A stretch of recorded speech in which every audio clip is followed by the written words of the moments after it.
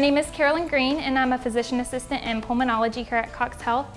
I'm involved in working with patients with COPD, lung cancer, and many other pulmonary issues. I see a lot of different patients that come in for many different reasons. COPD is one major health issue that we see.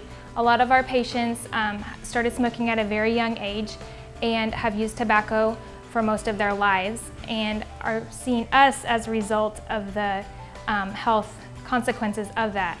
We see a lot of patients with hypoxemia and are on oxygen, a lot of end-stage COPD patients that are really going to die from the results of their smoking. We do see patients that have lung nodules and lung cancer and end up having to have resections. Some patients are there with COPD as a result of secondhand smoke due to just growing up in a household with parents as smokers, and actually some of them never smoked themselves. So we see a lot of the results of what tobacco can do to the body. I think a smoke-free policy, a comprehensive smoke-free policy would be really impactful in this area. We have a very high percentage of people in this community that do smoke, and so a high percentage of people are exposed to secondhand smoke on an everyday basis. Reducing the number of people that smoke with a smoke-free policy would also impact the young generation.